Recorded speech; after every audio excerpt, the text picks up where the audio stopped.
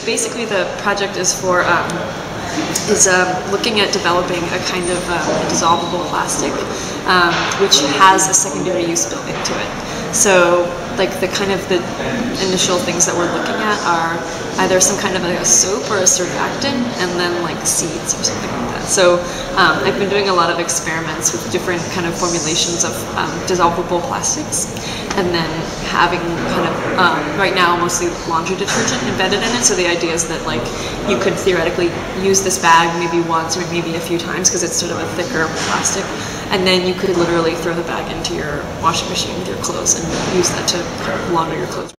I think it also is really interesting to be here because South Africa has this tax already, and so it's a really interesting kind of place to compare to the United States, where we are not used to paying anything for plastic bags. We're using like really non-toxic materials, you know, so like we're using like potato starch, you know, which is like basically it's something you could use in baking or something, and then glycerol, which is like it's just like a binder, but it's also like very non-toxic. And then the other one is polyvinyl alcohol, which is I mean, it's a chemical that you can order, but it's used in like pretty standardly in kind of children's glue and stuff like that. So they're all very kind of non-toxic materials.